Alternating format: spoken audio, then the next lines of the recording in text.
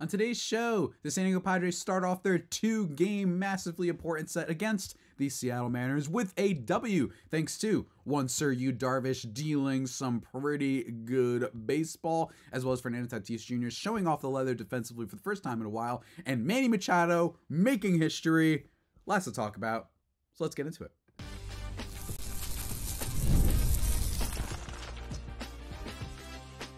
You are Locked On Padres, your daily San Diego Padres podcast. Part of the Locked On Podcast Network, your team every day.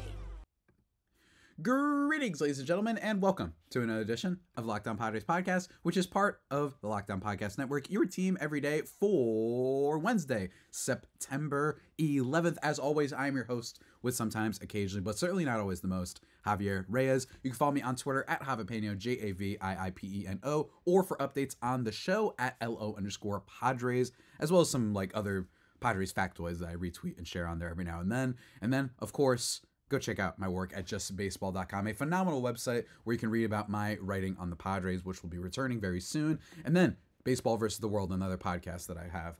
Go check that out wherever you get your pods. That returns tomorrow and should be a lot of fun. So, folks, of course, though, the most important thing is to talk Padres. Forget all that other nonsense. That's what you're here for. So that's what we're going to do. Let me first just say today's episode is brought to you by Game Time. Download the Game Time app, create an account, and use code LOCKEDONMLB for $20 off your first purchase.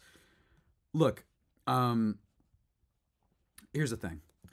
This team, guys, I really want to have a heart-to-heart for a second and just say, let's just appreciate how much of a joy this team has been basically certainly for the entirety of post All-Star break period, and then for a lot of the first half. The first half was very up and down, but even the highs were really high and stuff. It's just been such a joy watching this team, and last night was another example.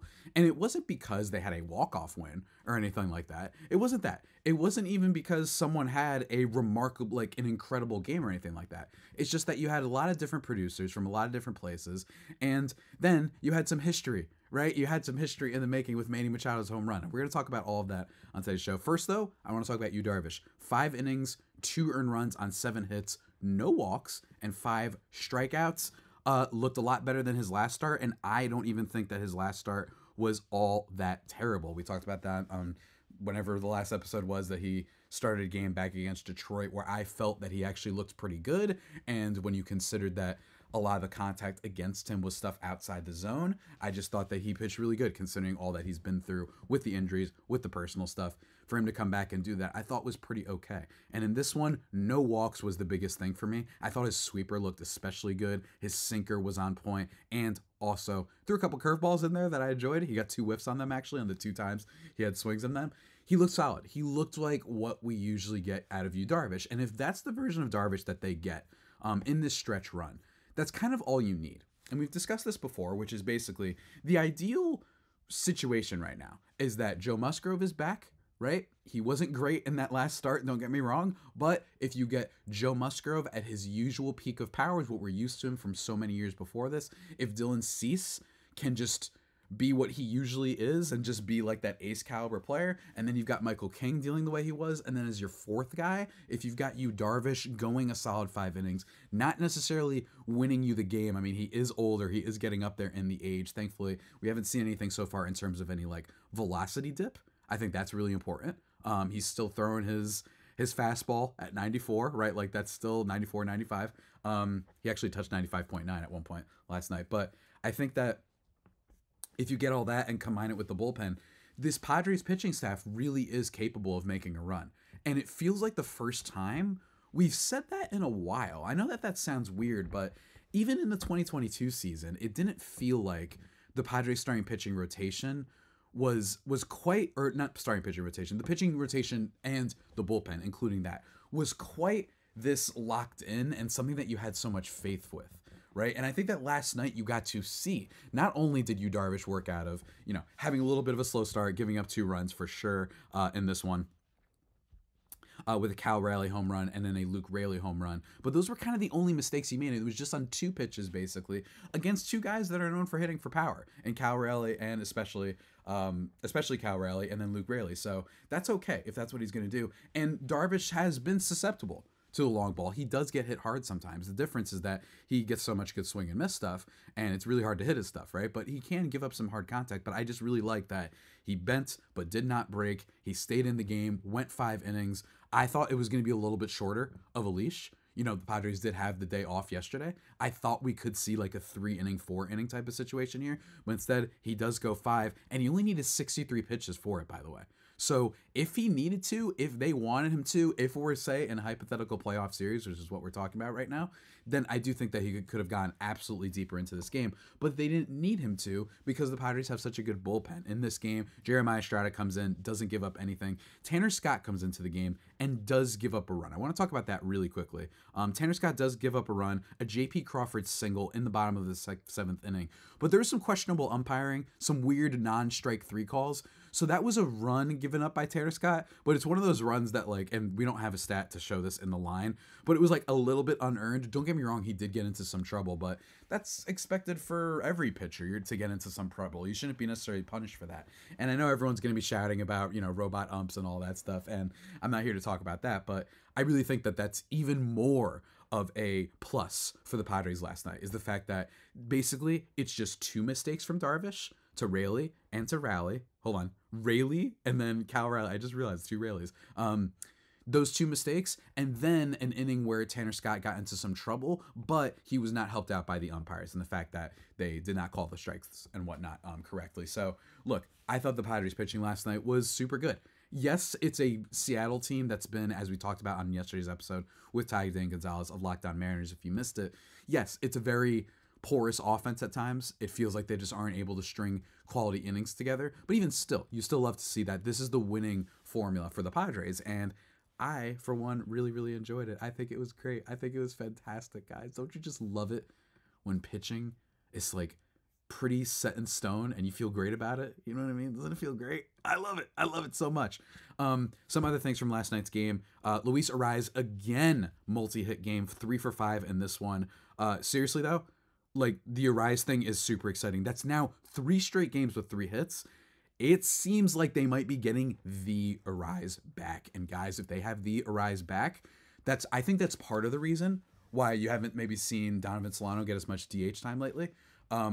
If they get that version of him back, man, I mean, we're cooking. And by the way, Donovan Solano in this game, 2 for 3 with a walk as well. So he did produce big time. Jake Cronenworth, 2 walks in this game. That was great. Jurickson Profar, 2 for 4 with a walk in this game as well as a double. And Profar has been like, he hasn't been bad. Let me be very clear. His 279 batting average just isn't a problem to me. He's just been a little bit less godly, I think is the way to put it. Over the last couple months, in fact, 787 OPS in September so far. He had a 692 in August. He just wasn't hitting the ball as well. He was drawing walks, which was great, but he wasn't doing anything. That's basically his only poor month of the year. And then you have September, which is his first month below an 800 OPS so far, but even still it's a high 700. So he's been very good. Still love to see him get those hits, keep his numbers going. If you're wondering why he's not the leading player in wins above replacement on this team, at least according to Fangraphs, it's because of the defense. But all in all, just a really, really sharp game for him. The Arraez thing, though, is the most exciting thing for me. Because that guy at the top of a lineup in a playoff series, a guy you know is not going to strike out. You know he's going to put the ball in play, and he could be a menace. He can go out there and get a lot of singles.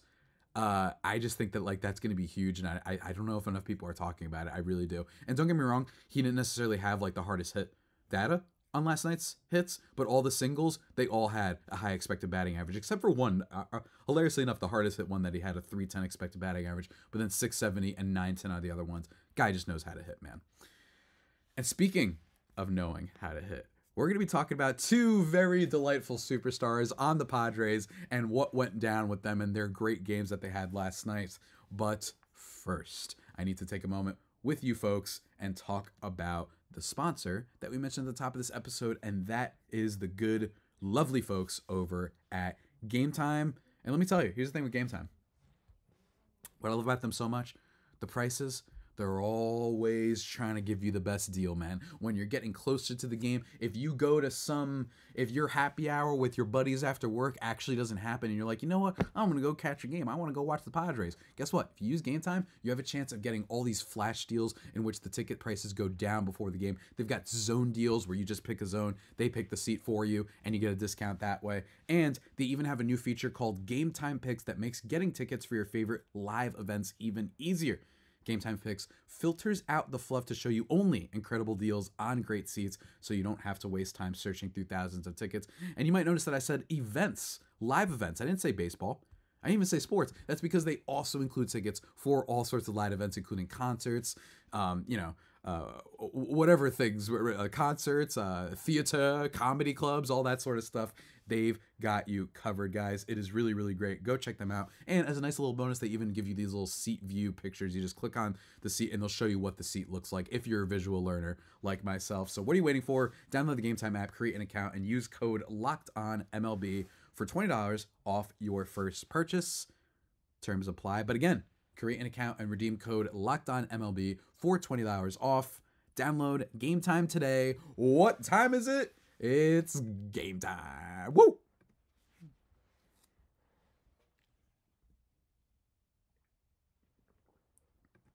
And just like that, folks, we are back thriving and vibing here on the Locked On Padres podcast after last night's just lovely, lovely game. And one of the reasons it was lovely is because the superstars did superstar things. Already talked about Arraez, 3 for 5. Jackson Merrill, 0 for 4 in this game. So weird, right? I think it's fair to call him like one of the Padres superstars at this point. Not necessarily in all of baseball, I'm not saying permanently, but just for this team, he's been that good, right? Jake Cronenworth gets the 2 walks. We talked about Profar, but this was the night of Fernando Tatis Jr. and Manny Machado. Let's first talk about Tatis because his was really, really great to see. And we've talked about this before, which is that Tatis has not had the defensive season, and granted, he's only played 87 games, I understand that, but he has not had nearly the defensive season that he had last year, in which he literally won a platinum glove, and it was one of the more astounding things to happen. It's not as surprising as like what Jurickson Profar has done this year, right? But all in all, this is still a guy that was an electric defender and has been inconsistent at times. And I know everyone wants to, hype him up after last night, but it is fair to bring up that he had been really shaky. I mean, in Sunday's game, losing the ball in the sun and whatnot. Again, just to compare, last year, 27 defensive runs saved, 9 outs above average. That's exceptional, especially for a guy who hadn't been playing right field before. Then this year, -4 defensive runs saved and -2 outs above average. That's not good. But Tatis did show you that you can't really fake defense. I think that he's just having an off year. He's just been a little bit odd in the outfield. It just doesn't seem like he's had the same opportunities. But he fields a ball in this game that was genuinely amazing. If you haven't seen the highlight already, go check it out. He fielded this ball and threw it into second base as if it was a ground ball. Like, as if it was a ball hit to shortstop or third base and you're going to throw it at first base. Or just one of those type of plays, and instead it's in the outfield, him running fast as heck as it splits the gap, throwing out the runner. It was exceptional. And I'm hoping that we get more moments like that. I'm hoping that he shows a little bit, that he's a little bit more sharper defensively, because he's just looked a little bit off this year. And I don't think that it means last year was a fluke. I just don't think that with his athleticism and with those numbers that I mentioned, I don't think you can fake a platinum glove. I just don't think you can do that. I think you can fake a gold glove, right? I think you could absolutely do that. As we've seen with many defensive players over the year, from Derek Jeter to Salvador Perez to even people being nominated, like our boy Juan Soto, when he was nominated for a gold glove, despite all the evidence being this guy is terrible. It can be a little popularity contest. I don't think you can fake the platinum, though. Platinum genuinely seems to be like, if you are an electric defender, like that's the guy who's getting it. So I don't think he's faking it. I just think it's been an off year for him. And in general, this has just been an off year for the Padres defense. I just don't think that this is, hey, look, this is why the games have to be played. I just don't think with Ha-Seong Kim, with Jackson Merrill, with Manny Machado, with Higgy, with Jake Cronenworth, with Xander Bogaerts, by the way. Xander Bogaerts plus 6 outs above average at second base in the time he's played this year. With Fernando Tatis Jr., yes, you have the Profar thing. Yes, you have Luis Arraez. But for the most part, on paper, that should not be this inconsistent and frankly just mediocre team defensively. So it was just really great to see that last night. Shouts to Tatis, and also shouts to the fact that not only did he have a great defensive play, but he also hits a 3-run bomb in the top of the third inning, allowing Luis Arraez and Donovan Solano to score after they got on base. Again, winning formula. That's what it could look like in the playoffs. Is you get your Solano, maybe he gets a walk even. You know, he's able to draw walks sometimes, but he's just ripping hits up the middle, to the side, whatever. Luis Arraez being the pest that he is, and then you get just the ultimate danger of the fact that you're going to have a Tatis, a Profar, a Manny, even sometimes, depending on the matchup, hopefully not against a lefty, a Jake Cronenworth. And then you have some other fluff, dare I say, of the lineup. You hope that Xander Bogaerts can get over that 100 WRC plus mark. Most of his value this year, hilariously enough, like his Woods Over replacement seemed to be almost entirely tied to his defense, which is very, very weird, especially if you know the history of Xander Bogaerts. But I'm hoping that he can get up there too. And then you have Jackson Merrill, Donovan Solano. It's just such a complete lineup that you feel great about. It's equal parts hitting, equal parts drawing walks, equal parts just not swinging at bad pitches, and then also power, aggressiveness, clutch, star factor, and just mojo overall, this lineup. I don't know what... I'm really excited about last night's game. That was really sick. I don't know what to say. We also talked about... the fact that, did I already mention, by the way, that the rest of the bullpen was solid too? Robert Suarez getting the close out in this game, 1 1/3. And again, we love bringing it up. Isn't it nice when your closer is like down to pitch whenever and pitch more than just 3 outs?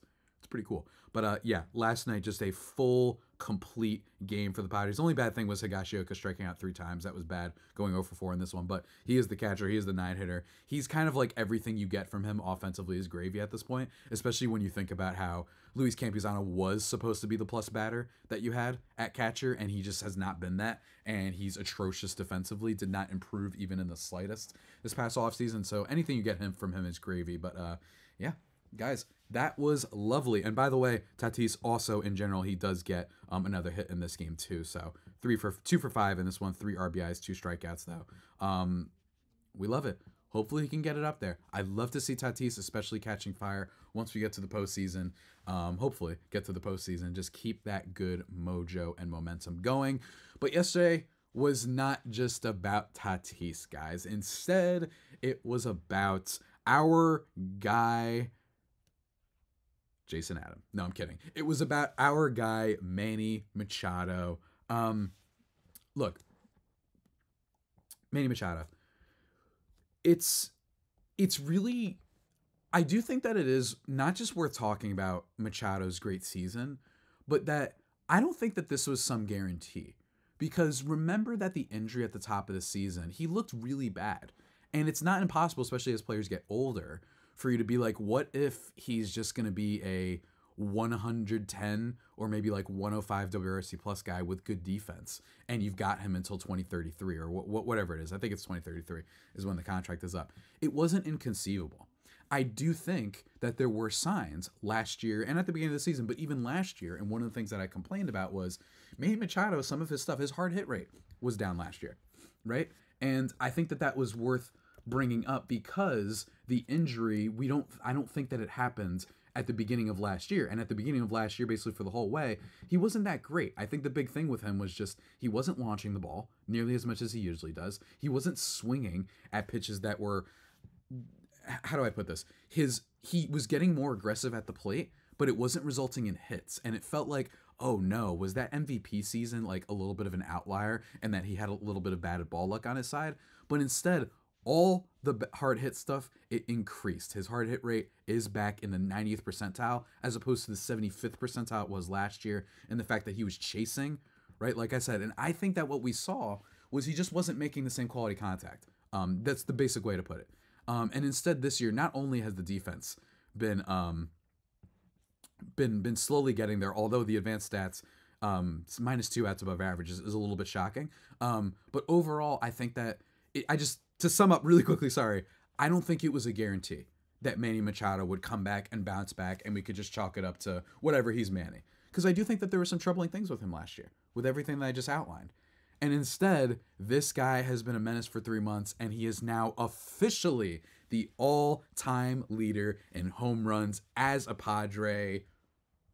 who's got it better than us? We're going to talk about more of that in just a second, guys. But first, I want to shout out the friends, the pals, the lovely folks over at Prize Picks. And here's the thing, ladies and gentlemen, Prize Picks is the #1 daily fantasy sports app with over 5 million active members. Is the easiest and most exciting way to play daily fantasy sports. And unlike other apps, it is just you versus the numbers. You just pick more or less on 2 to 6 players and their stat projections and watch those inning winnings roll in. And right now, check out this offer. 1 Caleb Williams passing yard. And let me tell you, he only getting 94 on Sunday. He was a little bit close. But just to show you, look how bad he was. And you're still going to get a bonus with this deal.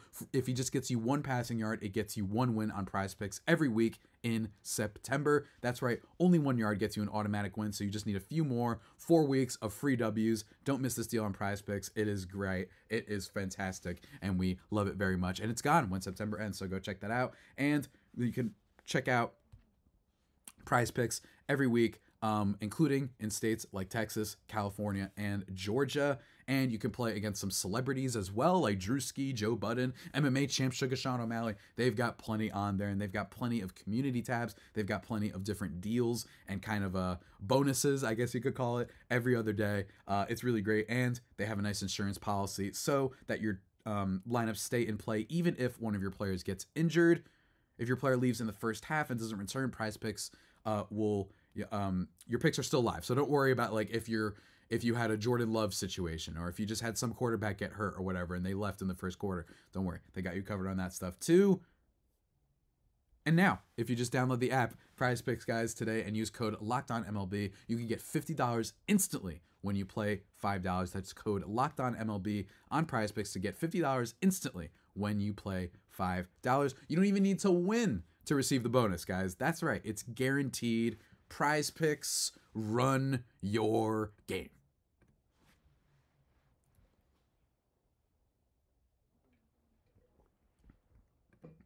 And just like that, everybody, we are back here on the Locked On Padres podcast, thriving and vibing into the final segment of the show.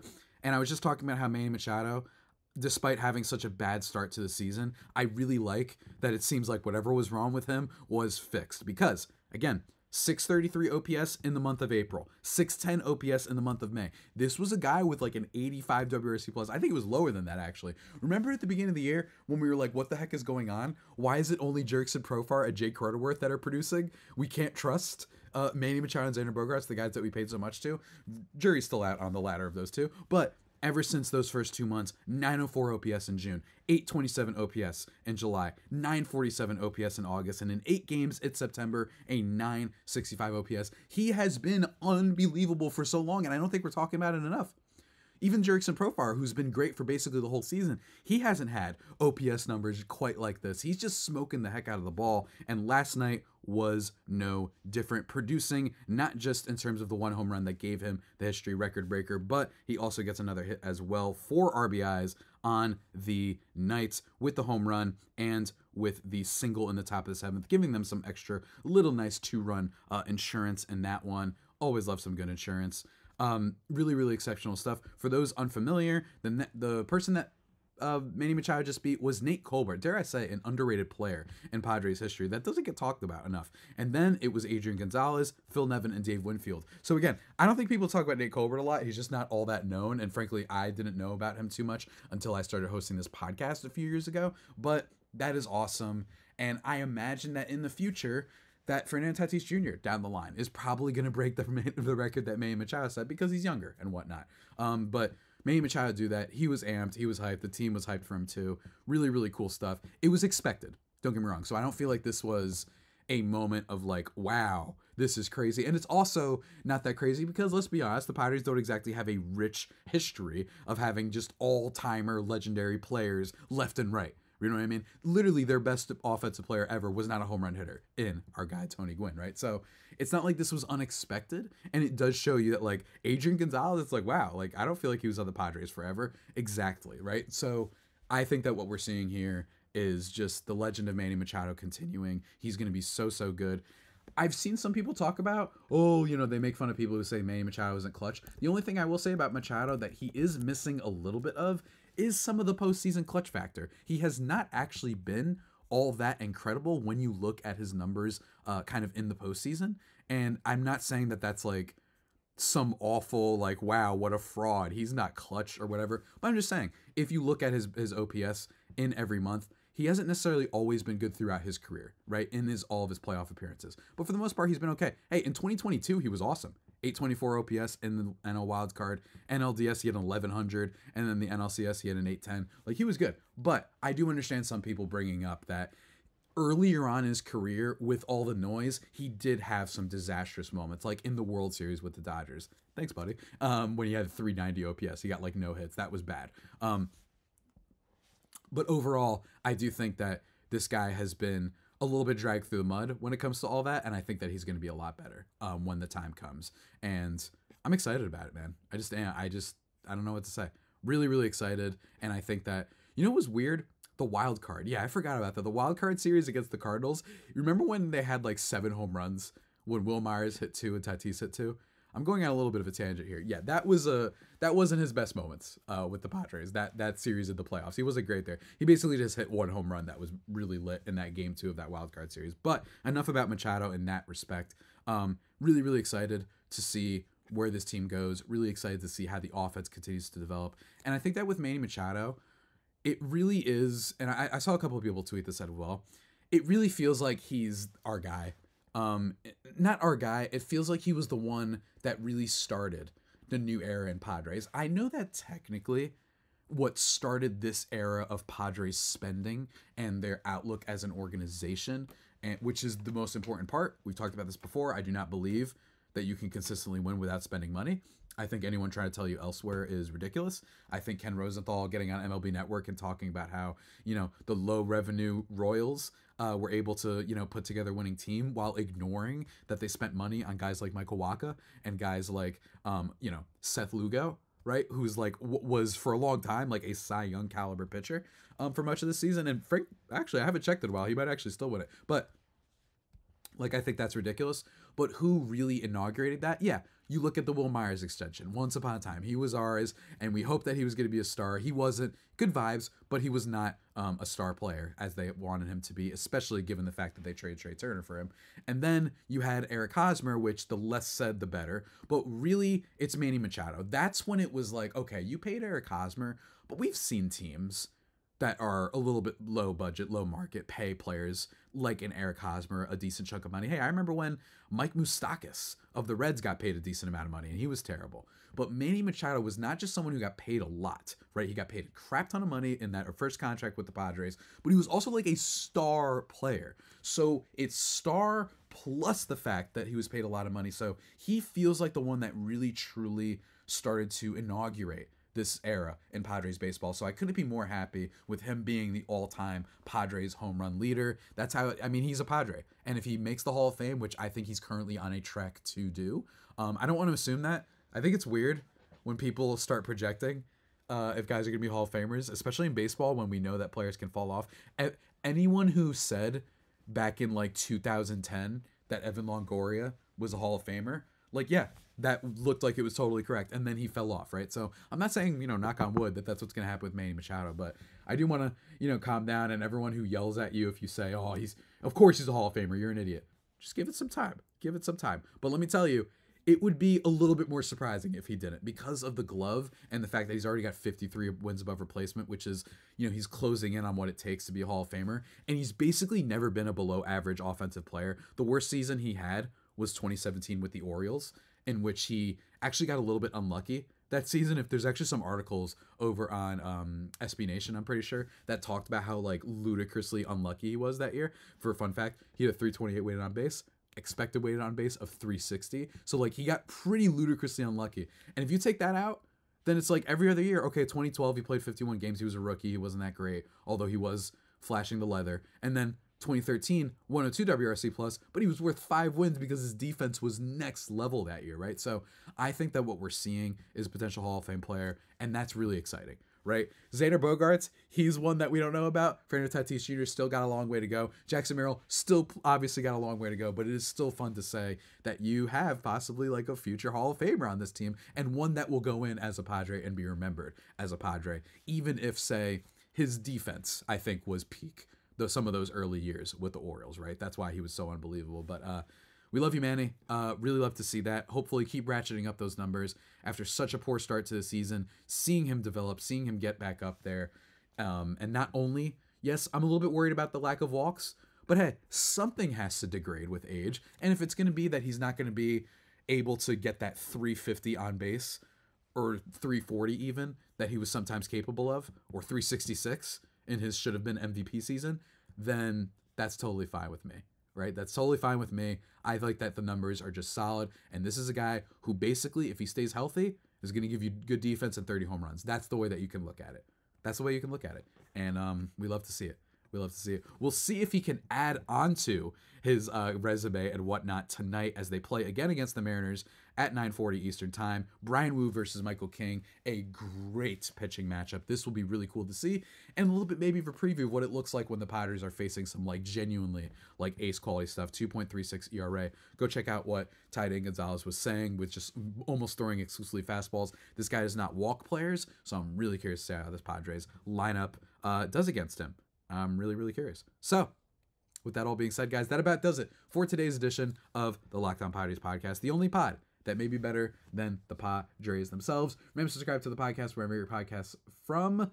Follow myself on Twitter at Javipeno, Javiipeno, the best handle in the game, of course, at @L_Padres, at Baseball vs. World. You know what to do. Send me some comments or DM me on either of those accounts because I love answering your guys' questions, and especially with like only 2 games this week with another off day before Friday, totally down to do more mailbag stuff. So send in those questions and you can be featured on this show.